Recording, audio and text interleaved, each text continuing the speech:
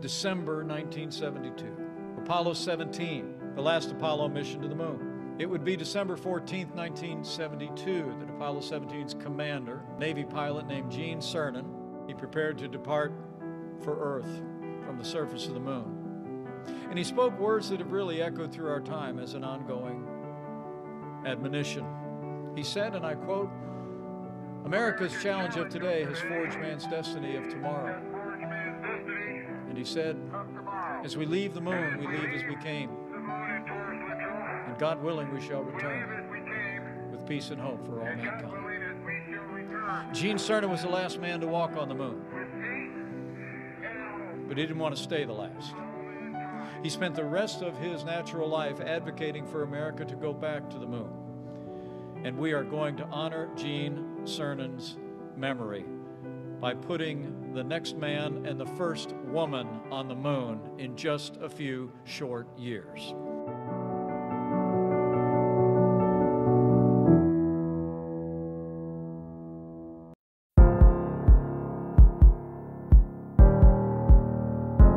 The milestone started early on in the year with the SLS core stage for the Artemis 1 mission rolling out of the Mish-Hute Assembly Facility in Alabama and taking a barge ride to the Stennis Space Center in Mississippi, where the massive stage was lifted and positioned onto a test stand to begin its Green Run test series.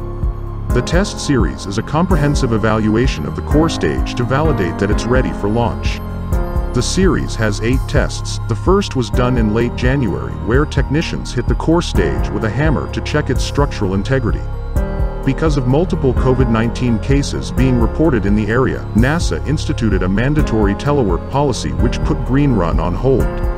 This delayed the conclusion of the test campaign. Before the COVID-19 restrictions, it was scheduled for August. Some months later, when restrictions loosened, NASA slowly brought workers back on site to continue the testing. Work at Stennis was once again going and tests were being done. One of the highlights of the tests done in the year was the engine gimbal test done on Test 5.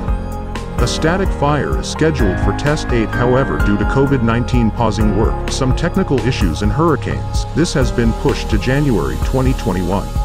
While the Artemis 1 core stage was being tested at Stennis, work continued in the Mish-Hute Assembly Facility, where engineers and technicians worked to make ready the SLS hardware for the Artemis 2 and Artemis 3 missions. A liquid hydrogen fuel tank previously meant for the Artemis 1 mission, nicknamed Julia, was repurposed as an Artemis 3 tank after engineers found a way to fix it after it was deemed non-flight worthy back in 2017.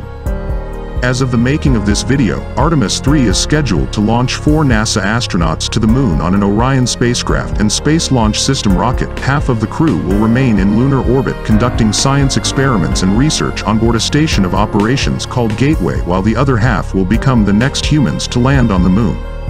The mission is scheduled for 2024. In September, NASA and Northrop Grumman tested out a test booster called FSB-1, or Flight Support Booster 1, and this booster was fired to test out new materials and techniques for boosters that will power missions starting from Artemis 3. For the first few Artemis missions, the Space Launch System will make use of the interim cryogenic propulsion stage. However, as the name suggests, this is only a temporary solution. Starting from Artemis 4, SLS will use the more capable exploration upper stage, which, in December, passed its critical design review with flying colors, and is now greenlit to start production.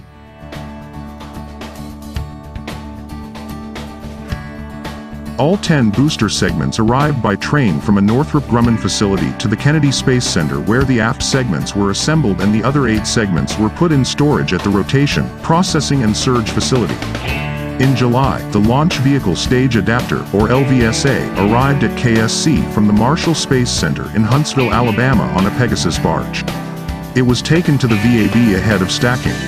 Booster stacking began in the VAB, with the first 2 segments being stacked on top of the mobile launcher after it took a brief trip to Launch Pad 39B, where the mission will launch.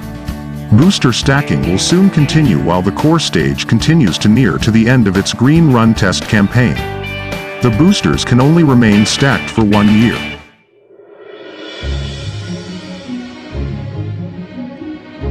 While the core stage was undergoing Green Run, Orion was at the Plum Brook Test Facility, which was recently renamed to the Neil Armstrong Test Facility, where it was undergoing rigorous environmental testing. After that was done, it took a Super Guppy back to KSC where it was put in storage. Eventually it was taken out of storage and underwent some hardware installation ahead of turnover to EGS. Turnover to EGS is expected to occur sometime in January 2021. While the Artemis 1 Orion was being worked on, progress was made with the Orion vehicles for Artemis 2 and 3. Parts of Orion's launch abort system for the Artemis 2 mission arrived at KSC while technicians kept working on the Orion pressure vessel and heat shield. The Artemis 3 vehicle began to take shape as well, with components of the pressure vessel coming together and work starting on the third European service module. In December, an Orion mission simulator arrived at the Johnson Space Center. This simulator will be used to train Artemis astronauts for their missions once they're assigned. In April, NASA selected 3 U.S. companies to develop human landing systems for the Artemis program. The companies picked were Blue Origin and its national team, Dynetics, and SpaceX. They were funded from highest to lowest in that exact order. All 3 contractors made full-scale mock-ups of their respective landers, but only SpaceX and Blue Origin have publicly shown hardware progress outside of those mock-ups. Blue Origin made a manufacturing pathfinder of their descent stage alongside numerous engine tests and such, while SpaceX flew a few Starship atmospheric test flights and began assembling the first Super Heavy prototype. When operational, Super Heavy will launch the lunar Starship for Artemis missions to the Moon. In March, NASA selected SpaceX to deliver science and cargo to the Gateway using a vehicle derived from their Dragon spacecraft, which has delivered cargo to the International Space Station for years. This new lunar variant of the Dragon is called Dragon XL and it will launch on a Falcon Heavy. Also in 2020, NASA made the choice to not launch the power and propulsion element and the habitation and logistics outpost on separate rockets, instead opting to launch them on the same launch vehicle in one launch to cut down on schedule and technical risk.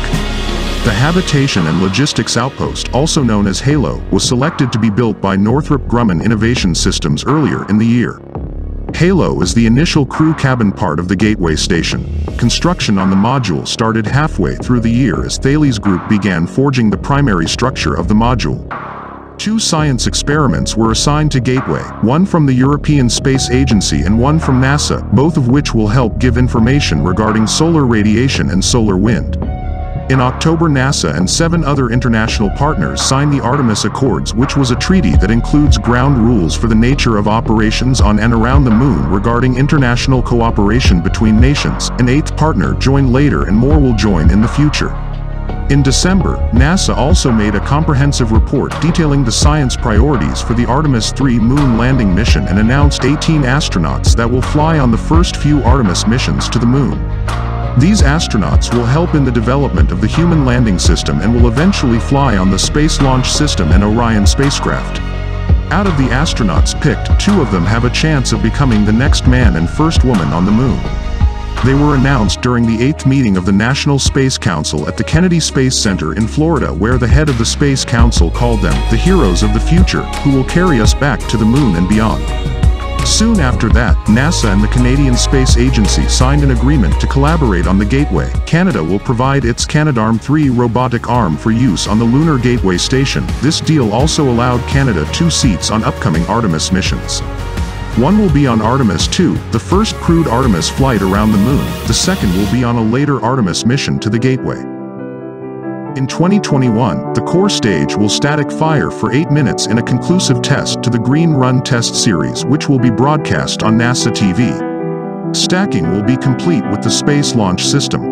As of the recording of this video, the launch of Artemis 1, the first uncrewed integrated test flight of the SLS and Orion together, is scheduled for later this year, in November. However, this may be subject to change as there's not much margin left for 2021 due to the many Green Run delays and potential future delays, such as potential static fire scrubs and potential delays that may occur during shipping due to weather and unforeseen issues that may occur during pre-launch operations. This may make Artemis 1 slip into early 2022.